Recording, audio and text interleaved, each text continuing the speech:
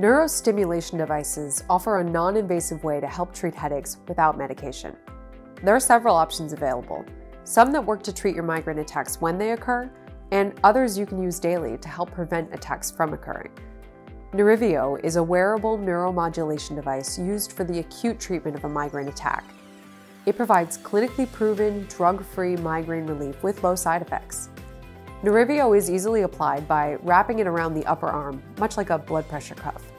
It provides an electrical current to the arm, and you can control the strength of the signal from the Neurivio app, available for both iOS and Android. By activating nerves in the upper arm, it triggers a pain inhibition mechanism in the brain to treat migraine attacks. Treatment duration is 45 minutes. Side effects may include a temporary sensation of warmth, tingling or numbness in the arm, or redness of the skin where the device is placed. Neurivio is not recommended for people with congestive heart failure, severe cardiac or cerebrovascular disease, or uncontrolled epilepsy, and should not be used with certain permanent electrical medical devices, such as pacemakers or implanted hearing aids, or near any metallic implants.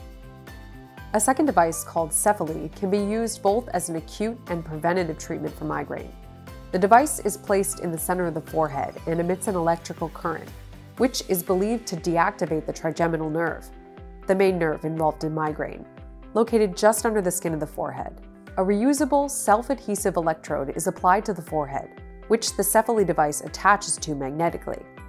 Users experience a tingling sensation and can adjust the intensity to find a comfortable level. Relief from an acute migraine attack can be achieved by wearing Cephaly for 60 minutes during an attack. And wearing Cephaly for 20 minutes daily can help to prevent future attacks. Cephaly side effects include a mild buzzing and pressure sensation. It should be avoided in patients with implanted metallic or electronic devices in the head, or who have a cardiac pacemaker or implanted or wearable defibrillator. GammaCore is a handheld vagal nerve stimulator. Like Cephaly, it has a dual indication and can be used both as an acute and preventative treatment. The device is placed against the upper neck just below the jaw, and the intensity of the current can be adjusted up or down. When used to treat an attack, it should be held in place for up to 2 minutes. GammaCore is approved for adolescents with migraine, aged 12 to 17, and is also approved for the acute treatment of cluster headaches. When used as a preventative therapy, it can be used 3 times per day to reduce the frequency of migraine attacks.